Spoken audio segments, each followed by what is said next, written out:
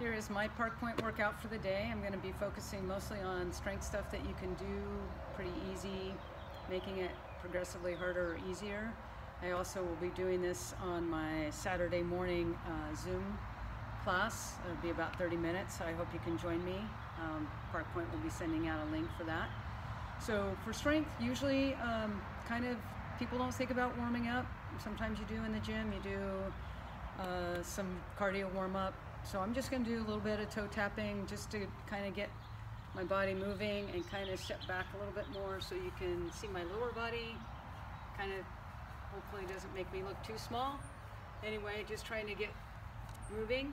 You can also put on some music, whatever you like, do some dancing, and then we're going to do a little bit more kind of skater things to get a little bit more movement, kind of moving your upper body. So anything that you can do to get your heart rate up a little bit, just kind of make sure that your body's warmed up, kind of do some arm stretches, arm swings, circles, warm up the shoulders, forward and back, bigger circles.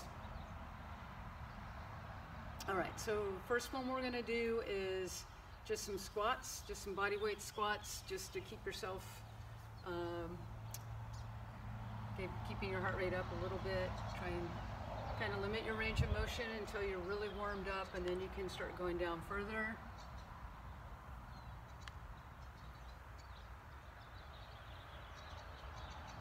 So I think Krista has a push-up squat challenge out there on Facebook or our website.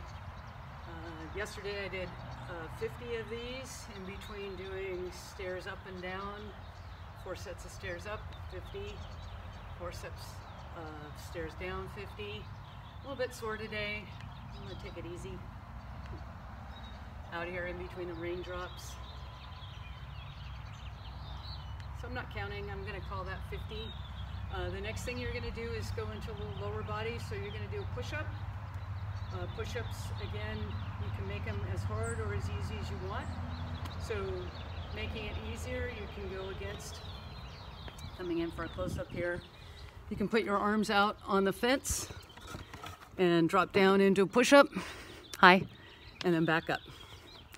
So this is push-ups on the fence. This is push-ups on the floor, on the ground.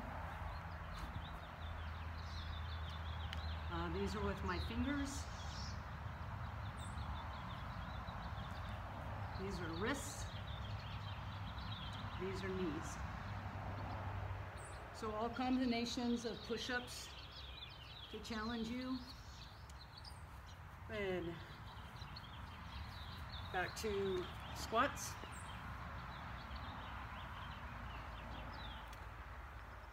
So it's a pretty good way to get your heart rate up and keep your heart rate up by doing large muscle groups, quads, glutes, hamstrings. You can add in a calf raise. You can add in upper body. You can add in an explosive movement.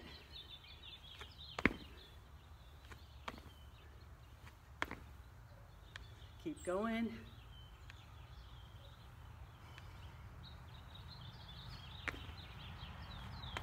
Make it a little less intense. So limited range of motion, still getting in a little bit of my lower body and my upper body. You can do side lunges, side lunges. You can do just limited range of motion.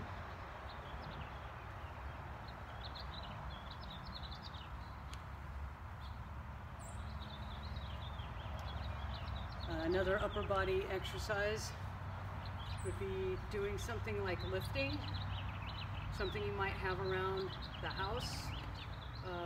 People are talking about lifting laundry buckets.